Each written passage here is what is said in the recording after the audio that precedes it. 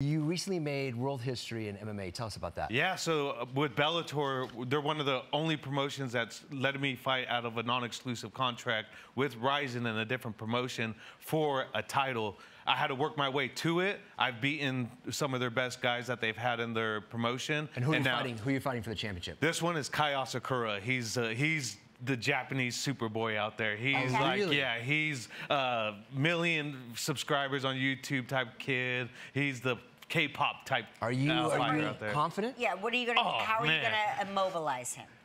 I'm gonna beat him up. I'm gonna show him what American wrestling is. I want you to know something. I want you to feel free to practice on Mark. Later. Oh, yeah.